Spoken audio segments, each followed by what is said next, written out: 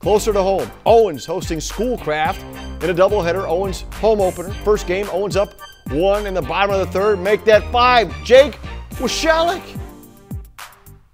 Grand slam. He's spanking the granny. Good stuff. Owens up 5-zip heading in the fourth. Next inning, Devin Eaker. Bye-bye. Ball's flying out of the ballpark over to Owens. Up 6-0, but Schoolcraft rallies. Brings the game within 2. But good thing for the Express. They hang on 6-4 the final. They win their second game 10-zip.